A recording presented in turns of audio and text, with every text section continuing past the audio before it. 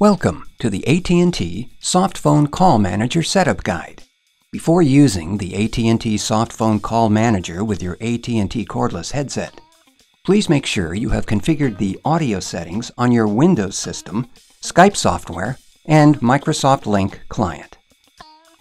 Before you get started with the configuration, make sure you have installed the AT&T Softphone Call Manager on your PC and have properly connected the headset to the PC using the line cords and USB cable provided. You can adjust the audio device settings from the PC control panel. Go to the Start screen, choose Settings, and select Control Panel. Select Sounds and Audio Devices in the Control Panel. In the Sounds and Audio Devices menu, click the Audio tab. Make sure that your AT&T decked headset is selected in both sound playback and sound recording settings.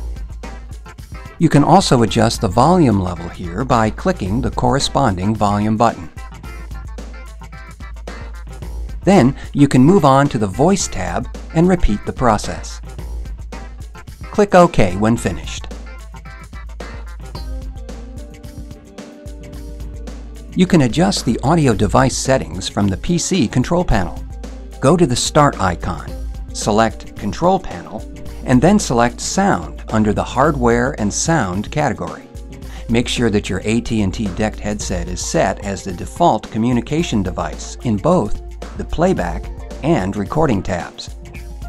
To adjust the volume, click on Properties and then the Levels tab. Slide the volume adjustment bar to adjust the volume level.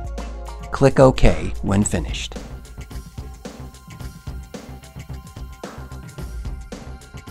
In your Skype software, click Call in the menu bar and then select Audio Settings. Make sure that your AT&T decked headset is selected in the microphone and speakers drop-down lists. Before testing the microphone, make sure the headset is in PC mode by pressing the PC mode button on the headset base. Then turn the headset on by pressing the on-off key on the headset. Try speaking into the microphone to see if the volume indicator lights up. If it does, the microphone is working fine. You can check the boxes underneath the microphone or speaker's volume adjustment bars for automatic volume adjustment, or you can manually adjust the volume according to your own needs. Press Save when finished.